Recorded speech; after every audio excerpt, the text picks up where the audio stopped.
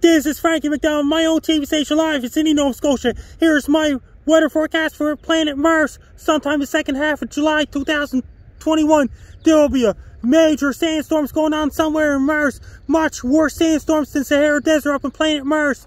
Because Mars has no oxygen, it's going to bring really bad sandstorms. It's going to be much stronger winds and much more blowing sand up in Mars. When you're sending probes up in Mars,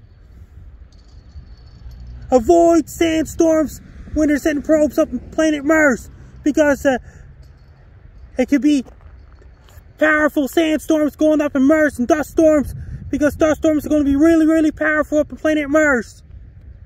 When they're sending probes up in Mars, watch out for sandstorms. And next time they're going to send a probe on Mars, watch out for major sandstorms up in Mars. Because sandstorms can be really powerful up in Mars, because the sun is further away up in Mars than the planet Earth. Because do not send probes when it's nighttime on Mars. Probes go where the daytime and the daylight is on Mars, not nighttime on Mars. I'm Frankie McDowell.